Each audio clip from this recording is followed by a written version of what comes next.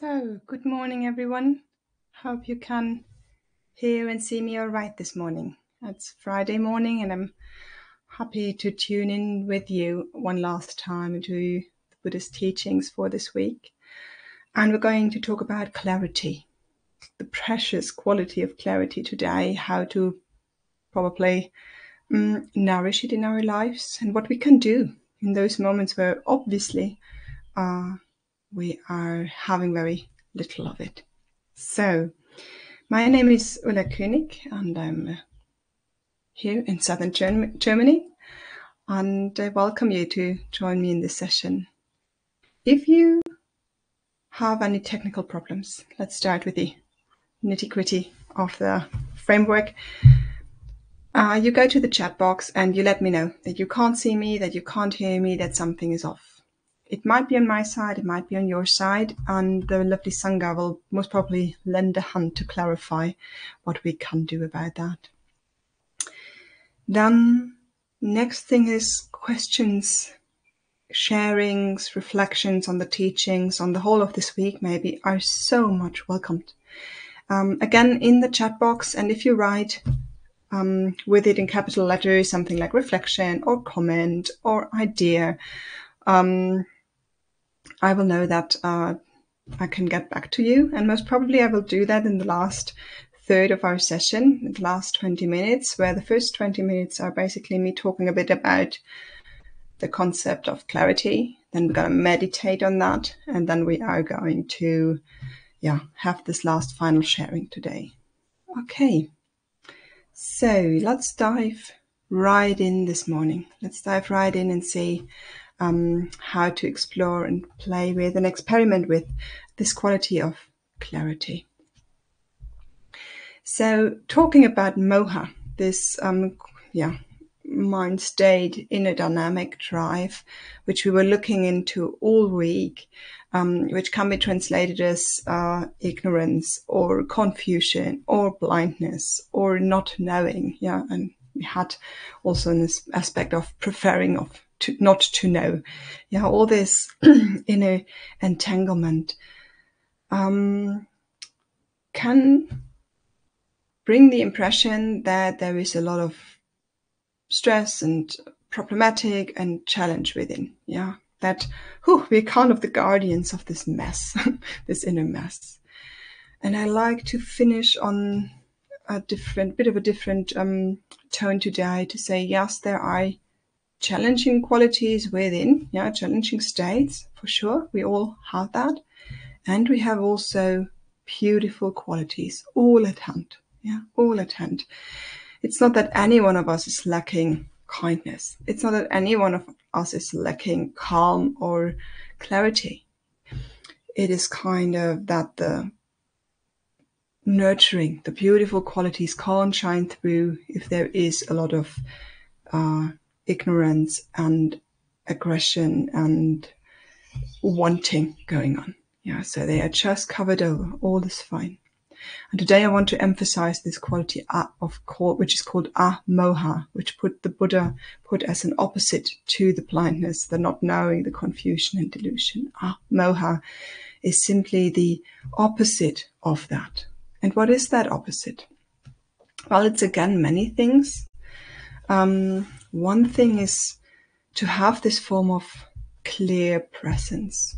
Yeah, clarity I would define as a clear presence, a knowing and a seeing of something.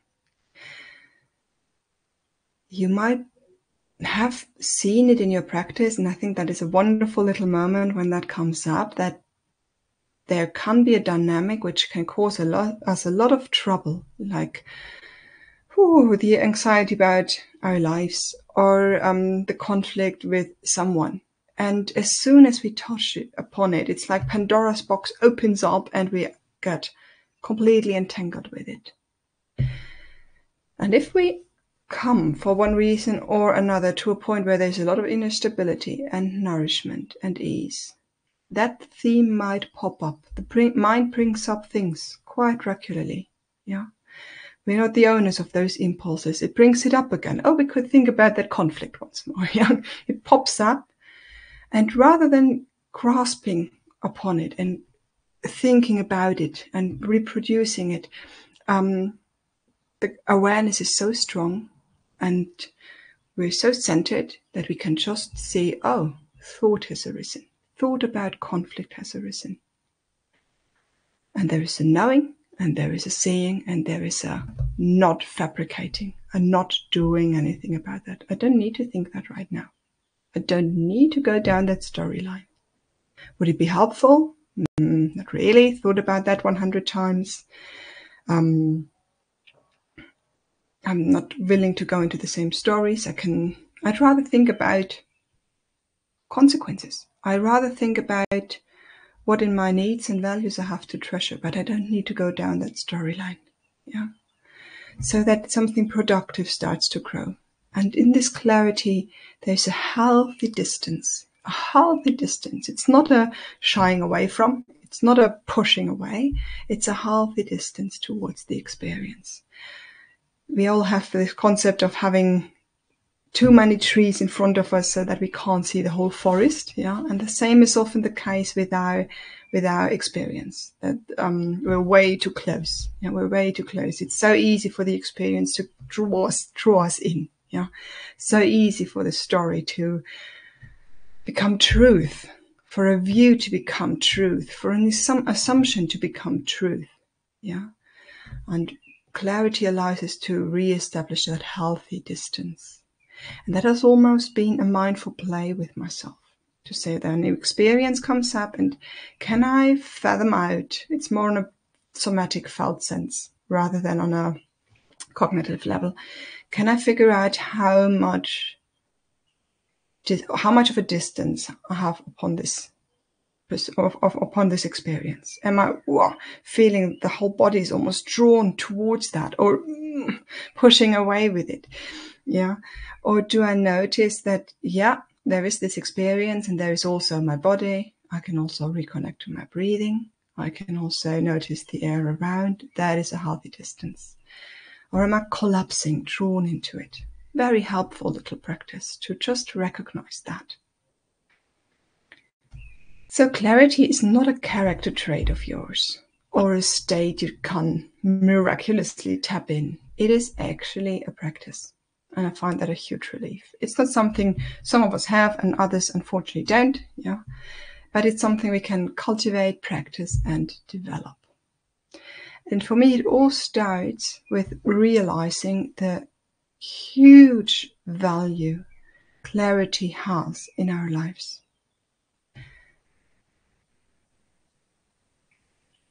To see how, first of all, pleasant it is to have some state of clarity and calmness, and to really celebrate that, how it feels, if it's there, and it pops up occasionally, say, oh, wonderful. It feels great to feel like integrity is there, stability is there, clarity is there, calmness is there. It feels not only because on a moralized level it's supposed to be good to have clarity. No, it really feels good. It really feels good, and to tap into that. And there's also some form of self-respect and a possibility to trust and rely on the mind, on the heart mind in this situation. I can rely on my mindfulness in that state. I can rely on the integrity in that state. And there is something a teacher of mine once called basic sanity. I'm not that ping pong ball at the moment. I'm not this pushing and pulling. There is a level of integrity, a level of stability within me, something we could call basic sanity. And to really value and treasure that. And if we do that, we then might, in the middle of our days, make small, minor choices. It's not about this. I can't decide to have clarity. Yeah, I want to make that very clear. I can't decide to have clarity. I can't decide to have basic sanity. And all of us will, to a different degree, over the days, the weeks, the months, experience states of absolute non-clarity, states of experiences of depressive moods to some degree, experiences of anxiety to some degree, experiences of thick, dense storytelling and narratives to some degree. degrees of pushing and pulling and wanting and not wanting. And that is normal and that is human. Let me make that very clear. So we can't decide not to have that. What we can do is, in the nitty-gritty, with a lot of trust and patience, put seeds for more clarity to arise. Even though there is this depressive mood, and even though there is this anxious feeling, I'm setting seeds to make it more likely, more probable that there will be 1%, 5%, 10% more clarity tomorrow, the day after tomorrow, whatever it is. So it's a practice. And it's a practice where we need some patience and some trust. But we can almost celebrate the act of putting wholesome seeds into the soil of our heart minds. That is already something to celebrate each day. Even though there was the anxiety, even though there was the anger, there was still the capacity to take 3 breaths and calm myself a little. Even though there was this wanting of something, I was able to feel the weight of my whole body in my feet for a second or two before I said something, did something. Great. These are the seeds which we put into the ground. And that can be and should be really celebrated, especially in times where the dynamics are strong, where the current is strong, to celebrate that which we do, even though it is challenging. Okay.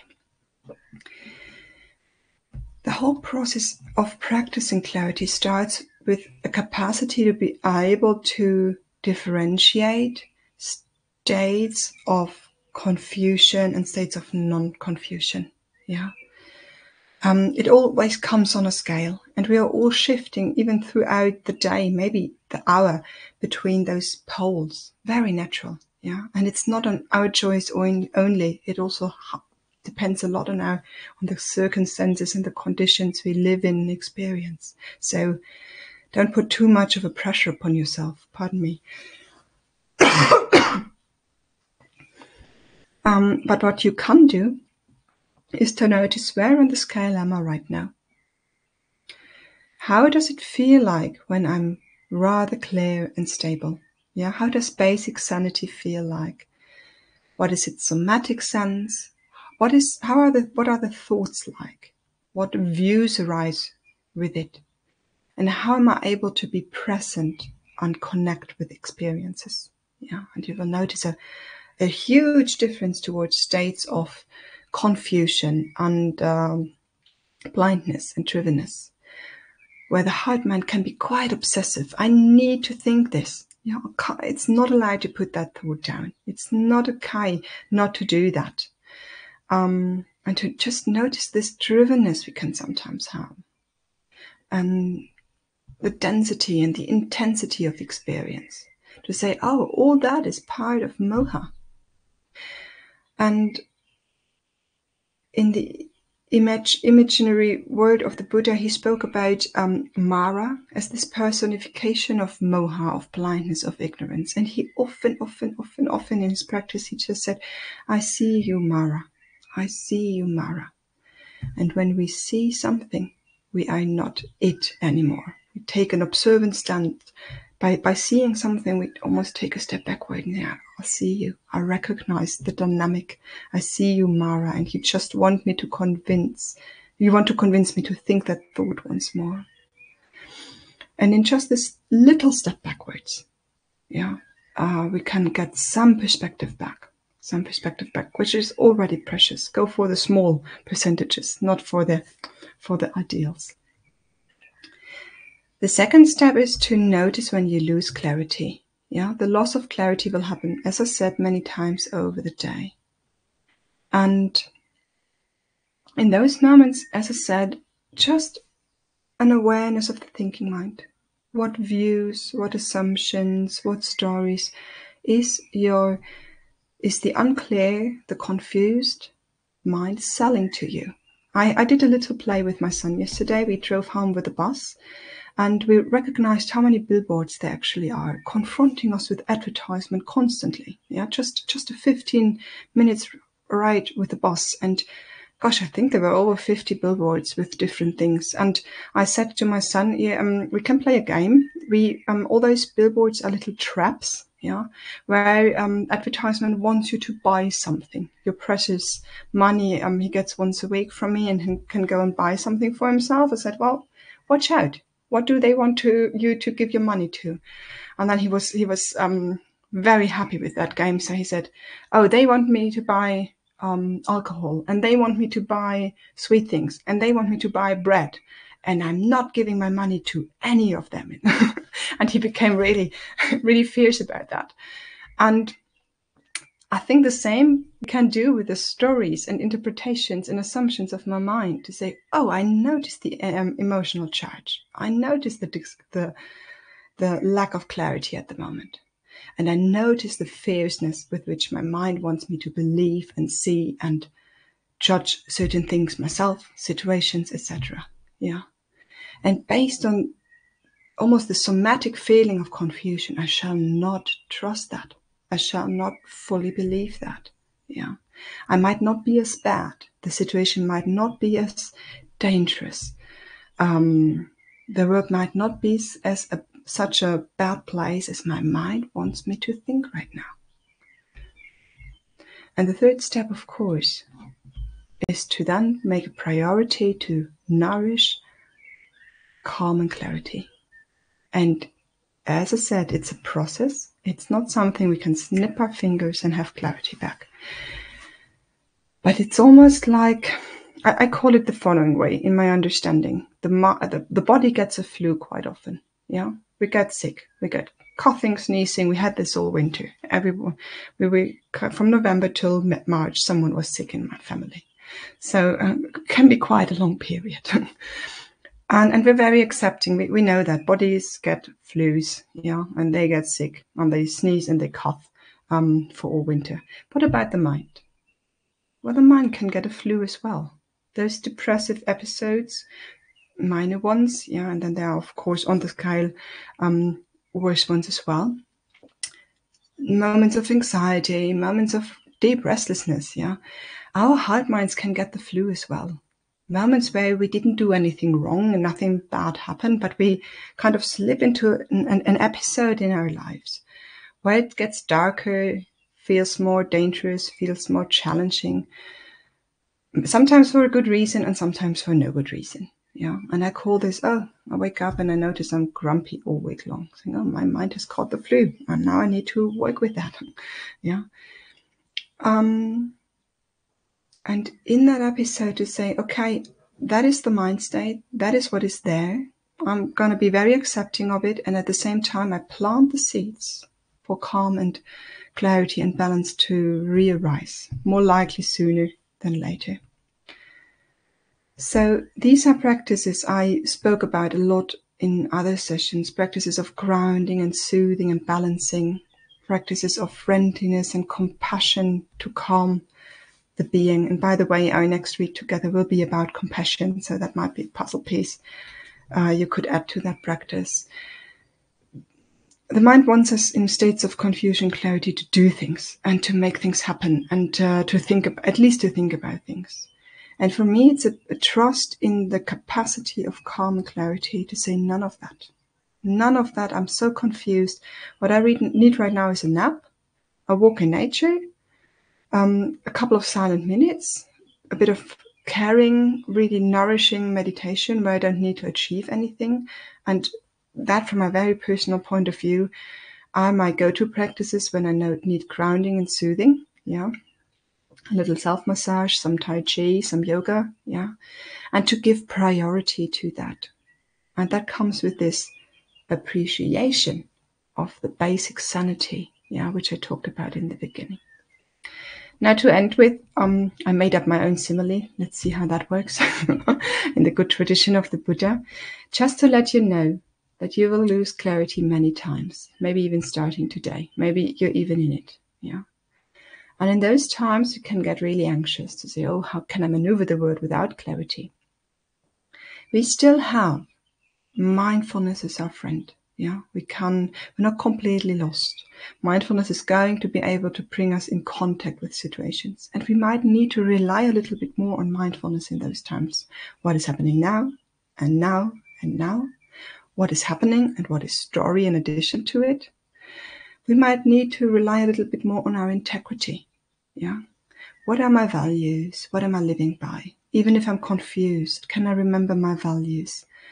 One of my deep grained values might be not to harm anyone, or to be honest and sincere, or to not take more than I really need and is given to me, etc. And then to orientate towards that which feels calming. So the simile is that clarity is like a very wise and beloved friend of ours. In its company, we like to walk, even on challenging mountain paths. We're not afraid, yeah. But just imagine you walk with it on a mountain path and suddenly a thick fog comes up, really thick, and we lose sight of our friend. And as a consequence, now our guide and companion is gone into the fog. We might feel really afraid and lost. But to stand there and do nothing will not bring us our friend back. Yeah, it will not bring us our friend back. It will not get us off of the mountain. So rather than getting agitated, we just notice, oh, friend is gone, clarity is gone. And to run after him and shout and might even be dangerous. Yeah. So we use this sense of feeling lost as an indicator that now we need to be careful. Now we need to walk there with a lot of care and compassion for ourselves. Yeah, to say, oh dear one, this is challenging. Let me be very intimate with my experience right now. We might stand still and for a moment and orientate ourselves and where am I? Where is the path? Okay.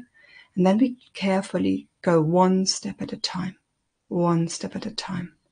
And we slowly walk and walk very mindfully.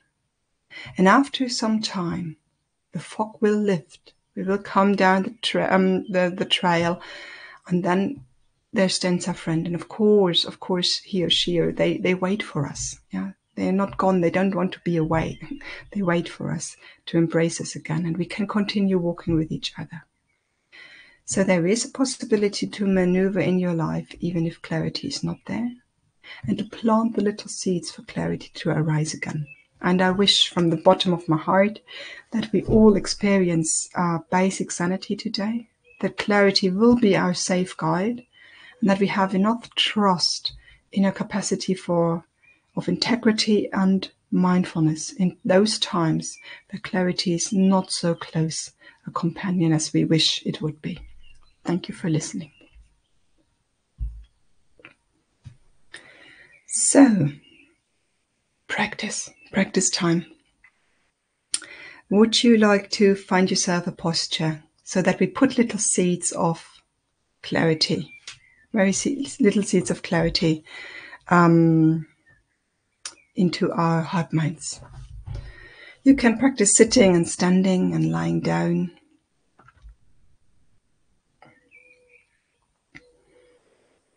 And you are very much welcomed. Welcome yourself to the cushion, the chair, the sofa, the mattress, wherever you stand, the room you're in. Whether you're clear or not, whether you're in a happy mood or not.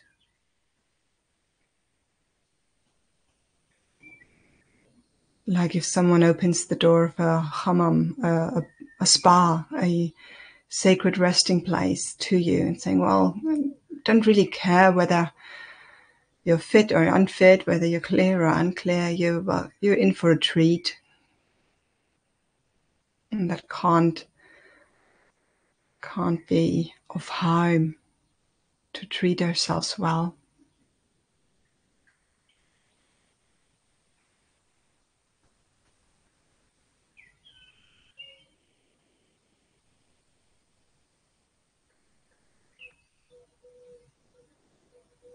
If there is a lot of thinking and thought this morning, just welcome it. Say, oh, Mara, you are quite displaying me a show this morning. You make me see the world in different colors. You show me what you want me to believe is important and challenging. Oh, I know, I see all that.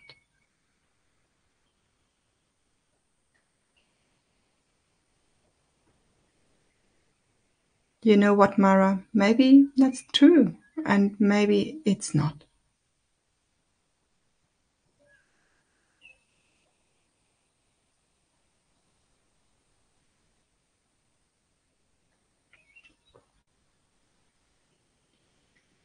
But we can know one thing, that none of that is so important that it has to bother you in the next 20 minutes. After that, fine, we're in for the ride. But for the next 20 minutes, none of that is so important that it should keep you from soothing, calming yourself.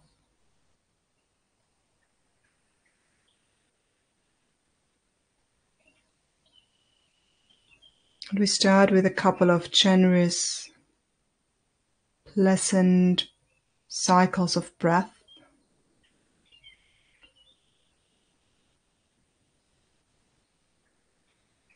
As if breathing, the air is gently poured into your lungs, supposed to fill you and nourish you. Maybe your breath body is a contracted vessel this morning, so be gentle. Be gentle with the air. No pressing, no pushing, no stuffing. And with the exhale, may some of the tension leave the body.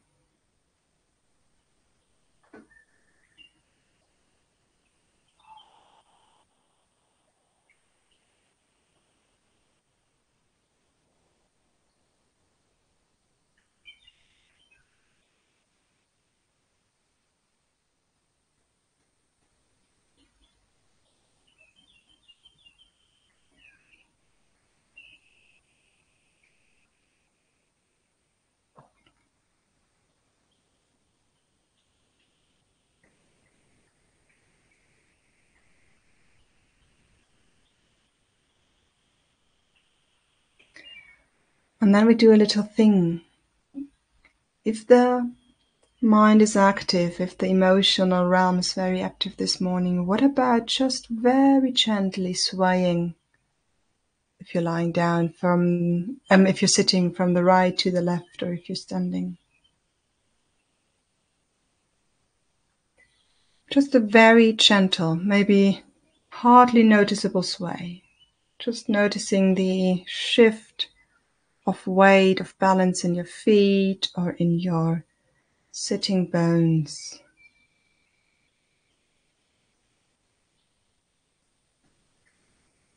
And if you're lying down, you might just notice the rocking rhythm of breathing.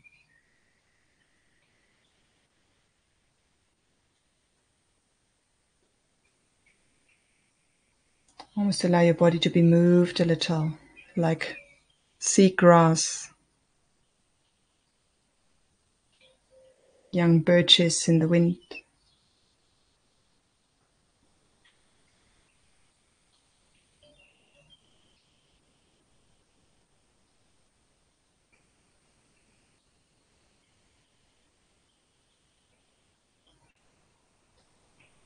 And just see whether this rocking makes it easier to connect with the body, the sense of weight and almost a soothing dynamic.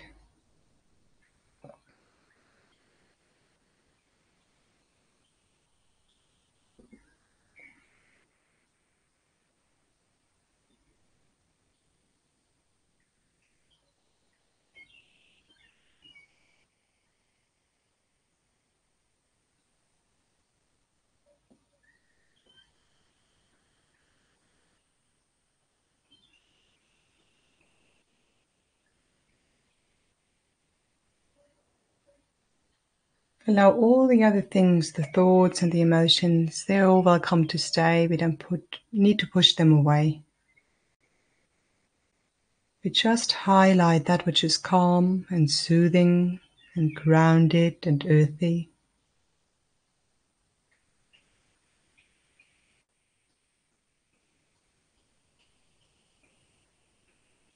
Just see if you can get a little more intimate with these experiences which soothe you this morning.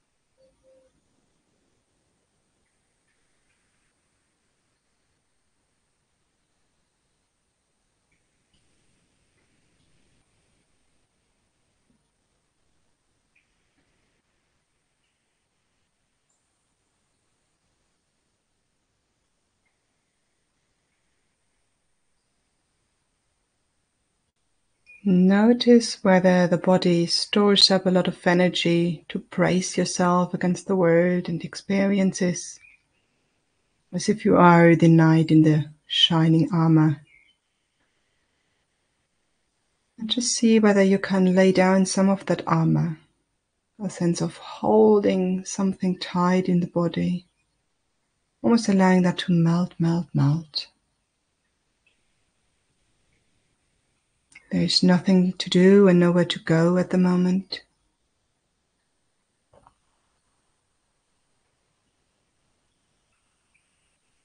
And right in this moment, all the conflicts and challenging situations, they're not there. Mara might still mirror you that you need to worry about that.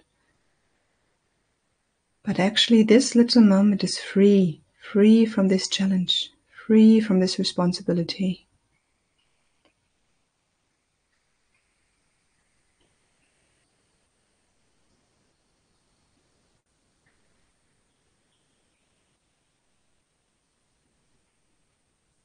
It's even free of the need to figure yourself out.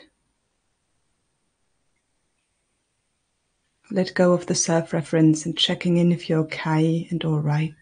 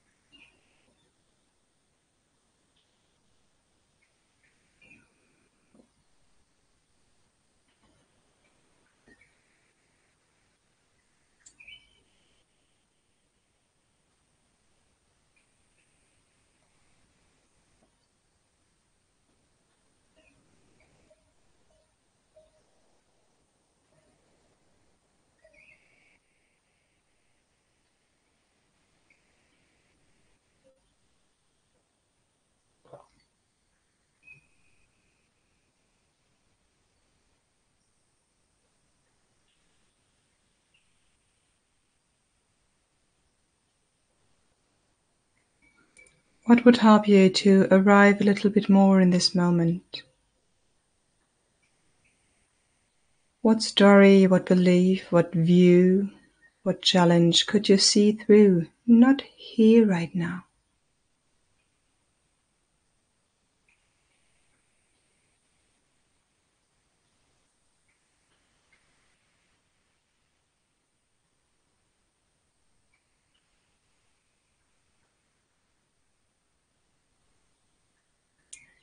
It's not that it might not become back later or be of importance later, but you take a holiday from it.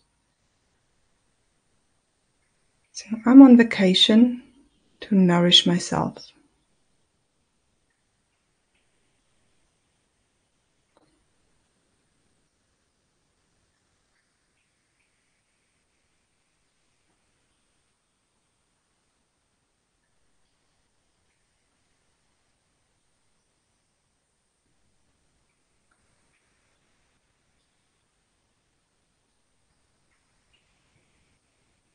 And then tune in with that which feels comfortable, soft, or just okay in the body, in that which you touch or sound or hear. If that feels too narrow, you can open up your eyes and look around and see something beautiful or just interesting.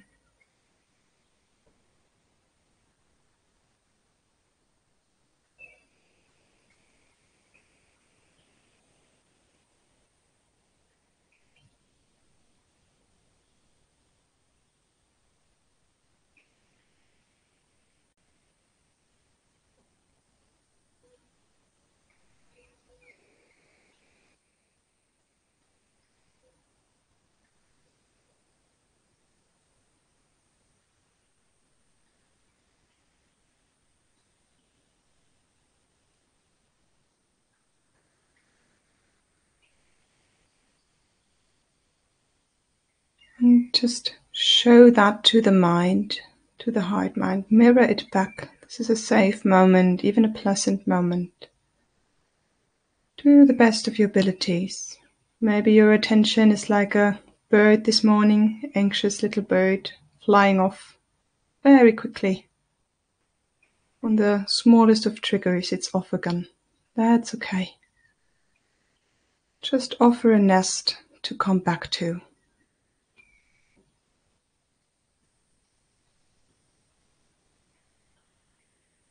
Every moment the bird of attention can land for an inhale just, or an exhale, is a small seed of clarity, of calm planted.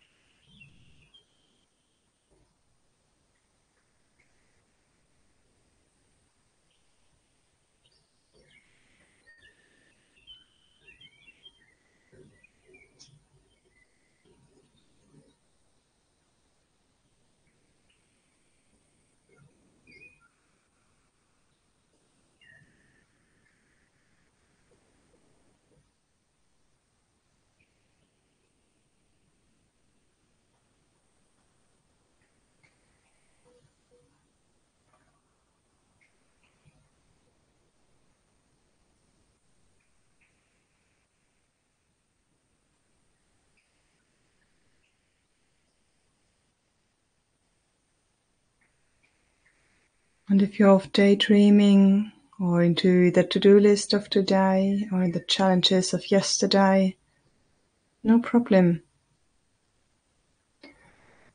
The mind will wander.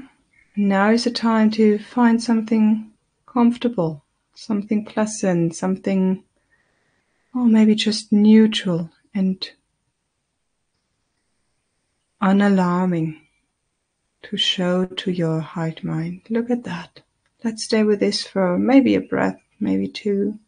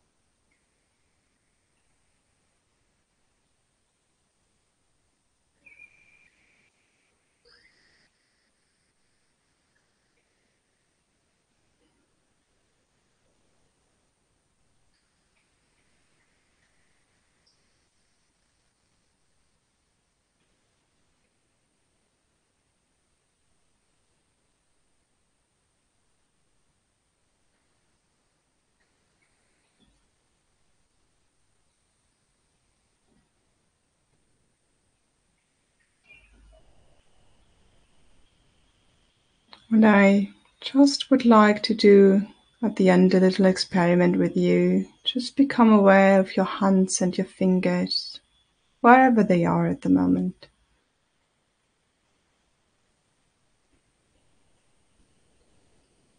Hands, palms, fingers, the lovely sensitivity within. And just check, just know to what degree you're capable of being in touch, being intimate.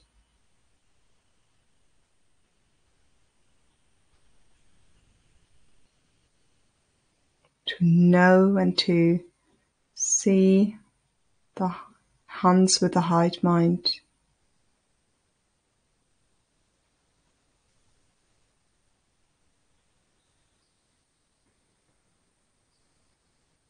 Maybe even with some love and affection for those wonderful two hands, supporting us on so many levels each and every day.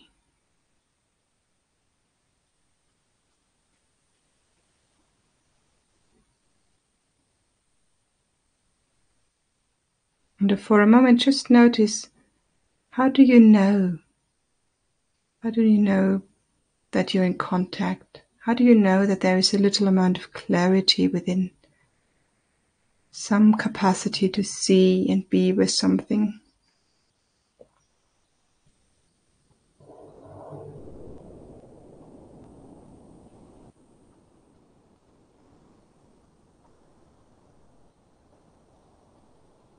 Okay. And then I like you to start gently moving those hands and fingers and toes and feet. Maybe some stretching and moving. So maybe some yawning and sighing. And then slowly, slowly you can make your progression back to the screen.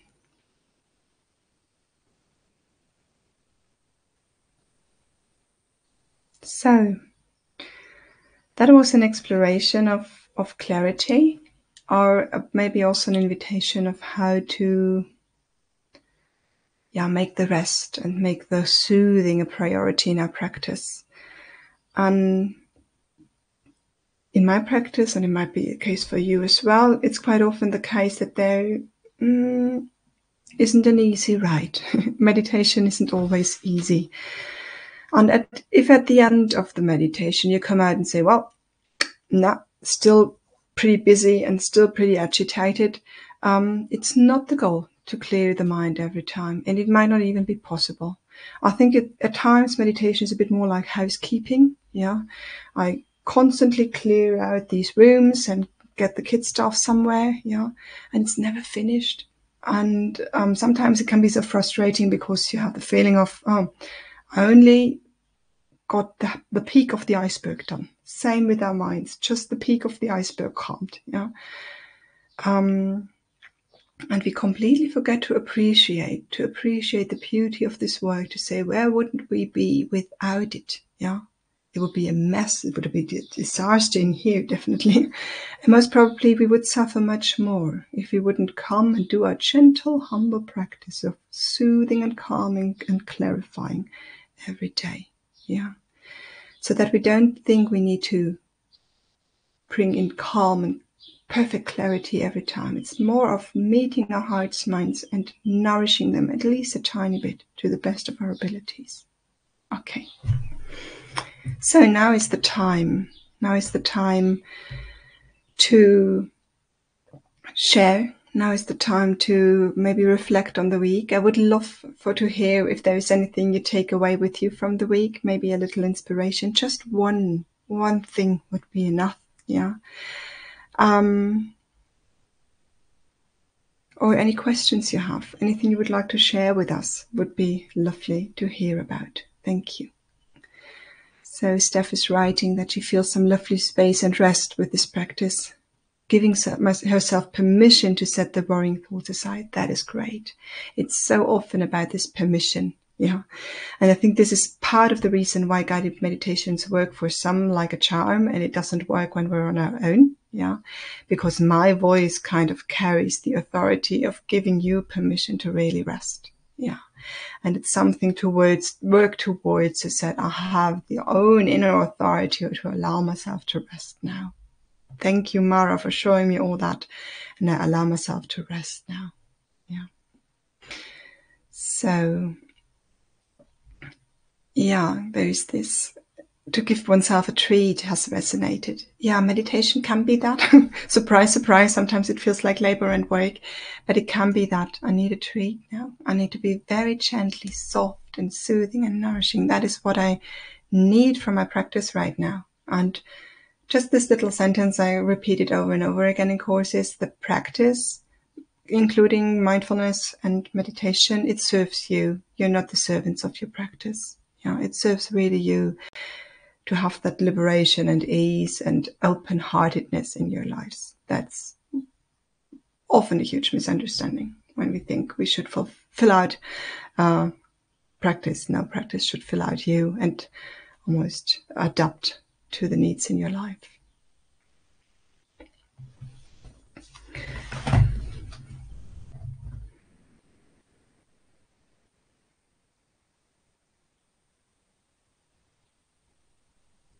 Yeah, the sentence meditation is like housework resonated as well. I love that. It reduces meditation to something almost a little bit trivial, where we read so much about huge states of experience and jhanic experiences and create great opening of consciousness. What if it's just like housekeeping at times? Those experiences, they might be there, they come occasionally, but most of the time it will be this housekeeping, this reclaiming of basic sanity over and over again. Yeah. Now, Beate, what means soothing? I type it down. Soothing is beruhigen, calming the heart mind, to almost like if you have a small child which is all agitated, you take it in your arm, and over time, only over time, it will kind of let go of its anxiety and arrive in this moment with you. Yeah. First of all, it's governed by Mara and all the agitation and its story and its assumption of the world. And in your embrace and in your softness and in your steadiness with it, it can arrive back in this present moment. And that's part of the soothing process, to bring something back into presence and calm. Great. Laura's writing. Recently, I had a moment of clarity which gave me the proper words to write to a friend concerning a problem between us which created peace. I felt the clarity came from the thin air outside myself, not from within. Where does it come from? Why does it come when we're not looking for it? Great. Now, sometimes it's the freedom of the self-reference. Yeah, I need to do. I am this, you are that, and we're so clearly defined. Yeah, I have done this, you have done that. I'm such a person, you're such a person. But we're so almost boxed in, that we're reacting basically out of the same habits and patterns and perspectives with each other. Always the same game displays, And sometimes if we kind of shift the perspective on the situation, when we become more than just this small format idea of ourselves, we get fresh ideas, we get fresh perspectives on the situation. I had this in a mindful communication workshop, this exercise, where I said, shift the perspective from I am in this situation with you, which is just two opposites sitting with each other, and imagine you would be someone looking at that relationship with a caring perspective, not for the one or the other, for just the relationship. And what you describe, Laura, kind of, to me, in my interpretation, sounds similar, that there was a shift of perspective on the situation. The calm, the clarity allowed the self-referencing to calm down. And in that moment, just like I described yesterday, potential new views and perspectives open up. Yeah. Thank you, Jill, for the very sweet words. I'm happy to contribute something here. Yeah. And thank you all for this week's beautiful contributions. It makes the session so much richer to have your questions and your reflections and your sharings. Anyone else wanting to write something? Wanting to share something, wanting to ask something, anything you take away from this week?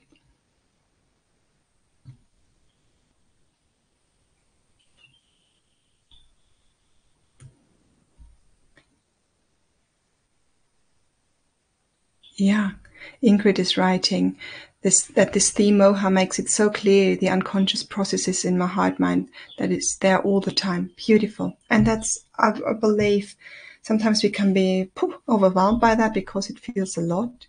But to just have this capacity to know and see, brings something to the light of awareness, will make an immense difference over time. You might not be seeing it immediately, but just to notice that there are unconscious processes and to have some awareness for them. Not a focused, laser-sharp mindfulness which wants to see and understand and analyze everything, but just this notice of, yeah, I'm driven right now. I'm pushed forwards. I'm pushed away. I'm entangled in this experience. That can be so helpful. Saying, at the moment, only 30% clarity. Let me be steady with that. Okay.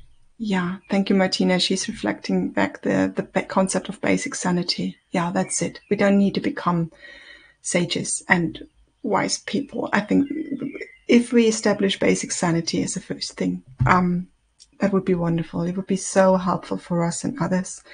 And that maybe sounds like a more humane approach to work towards. Just basic sanity today.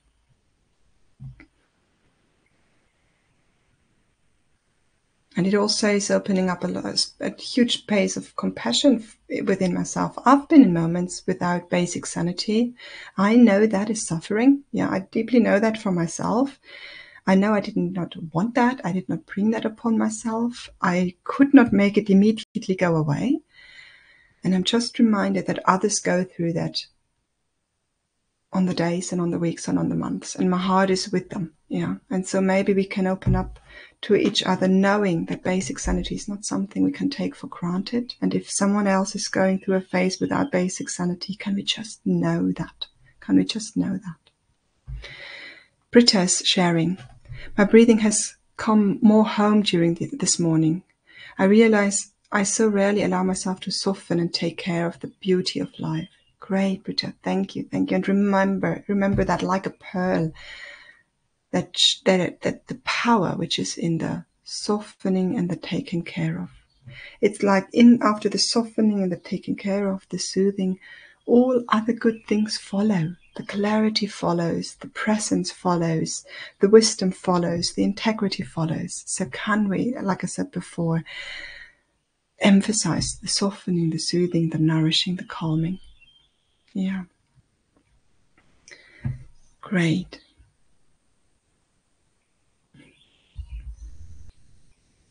Laura is sharing that helps to delve into our daily problems and how to deal with them. Yeah. Great, great, great. That's why mindfulness and meditation should be nourishing. It's the daily nitty-gritty.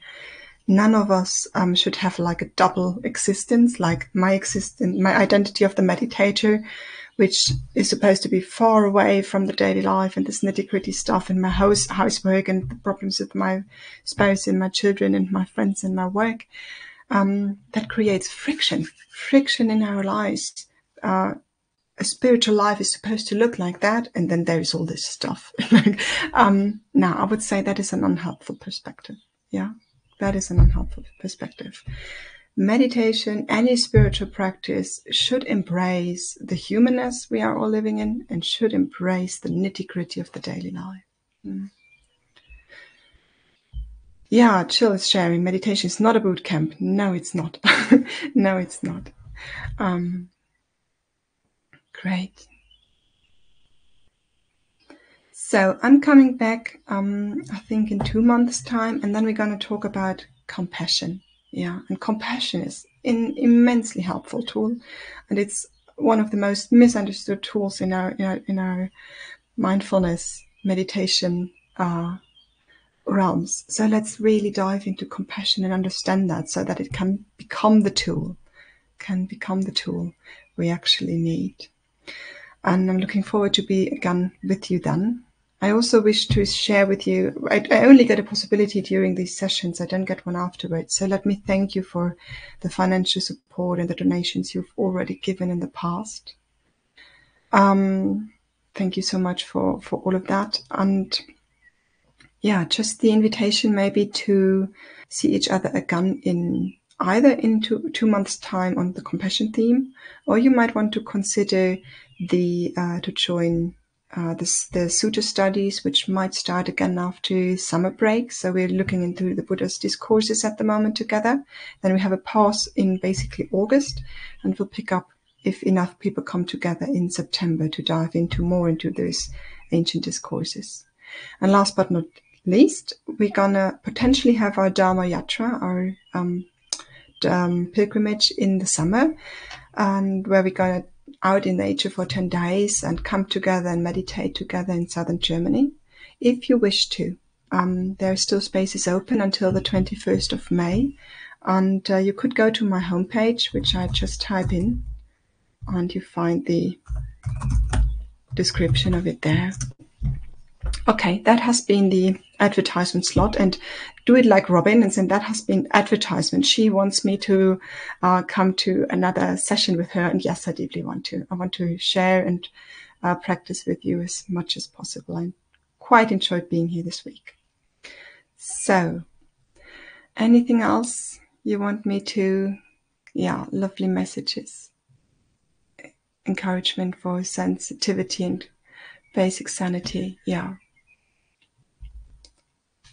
And Patricia is sharing as well that the theme of moha has been important and the middle way concept has become clearer. I love to hear that. Okay.